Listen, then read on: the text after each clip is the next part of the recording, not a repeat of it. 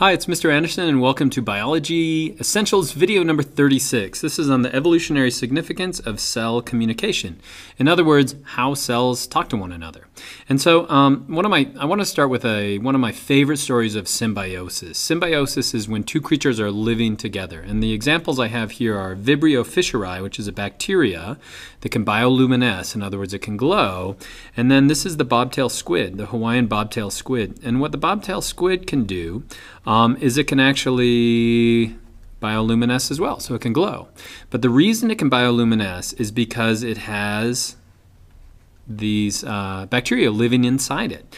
And the reason it can bioluminesce is if you're a fish looking at the bobtail squid from below, they can adjust the light so they actually blend in with the sky. And so they're both getting something out of this relationship. In other words, the bobtail squid is feeding these bacteria. They're these little packets of polysaccharides that they actually feed the bacteria food, and in return they give them a place to live. And so cell communication is going to have different roles depending on if you are single-celled or multicellular. So if you're single-celled, you have to have the communication between all these bacteria. You have to be able to sense your environment, and you have to be able to communicate.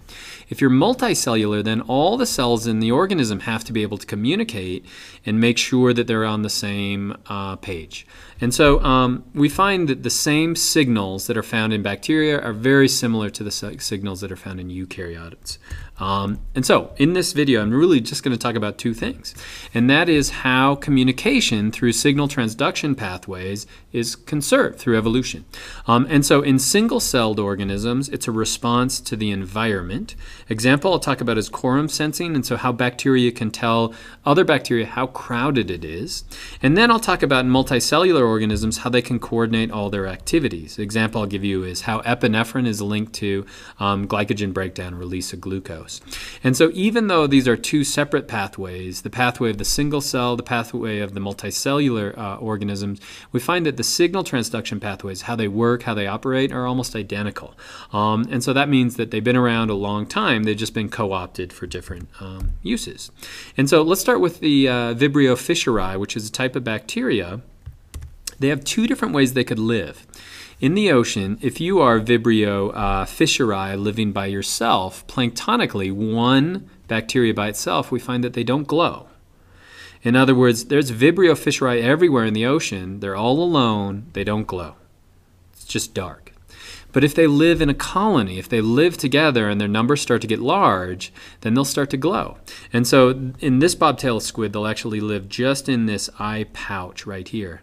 And once you get enough of them in that eye pouch, then they'll actually start to glow. And so how do they do that? How do they control that? Well, they use the signal transduction pathway. And so let's say this is one bacteria. So this is one bacteria. And it's all by itself, but it'll still be giving off proteins called autoinducers. And so since it's one bacteria by itself, and these are going to move just through diffusion, the odds of that hitting another bacteria are really, really low.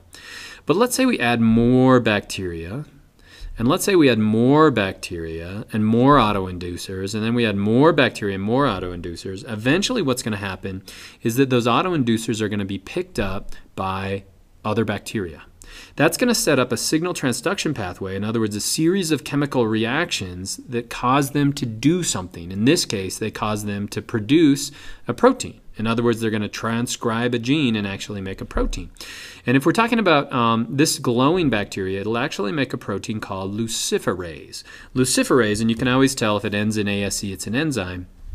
Luciferase is an enzyme, and it breaks down luciferin, and it makes this glow. And it's an example of where you'd see that is if you've ever seen a firefly, it's the same enzyme, luciferase, breaking down luciferin, it's actually making that glow.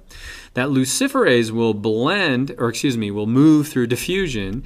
It triggers this cascade, so this would be a positive effect or a positive feedback loop, and now all the bacteria are going to glow.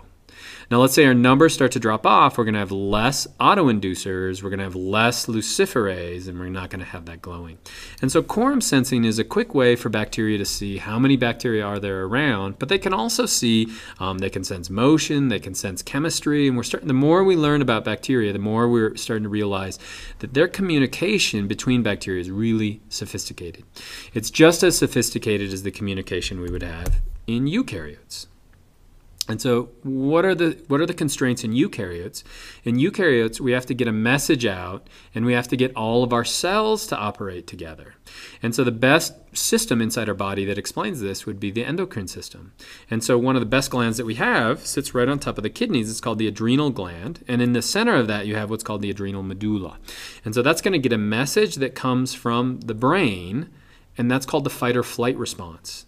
That fight or flight is going to cause the cells in the adrenal gland to secrete a chemical called epinephrine. Now, this looks a lot like the autoinducers that were secreted by the bacteria, and they do the same thing. That epinephrine is going to set up a signal transduction pathway in all the cells. And so remember, fight or flight response is when there's danger, and then you have to respond to that. Example is you have to get a bunch of blood sugar so we can start making ATP so we can respond. And so by releasing all that epinephrine, it sets up a signal transduction pathway. In other words, a cascade of events inside the cell, and I've talked more about how it uses cyclic AMP, but what it eventually does is cause transcription of messenger RNA, the creation of an enzyme, in this case it's phosphatase, and then the breakdown of glycogen to create glucose. Now we're looking inside the cell, and we're seeing how this addition of just this one chemical message, this one epinephrine, can set up the signal transduction pathway to create a bunch of glucose. But this could be luciferase as well that was created in those bacteria. In other words, we use communication to sync single-celled organisms with their environment and coordinate activities in eukaryotic cells. And so that's cell communication, again, found in all organisms. We're just starting to unlock some of its secrets in science, and I hope that's helpful.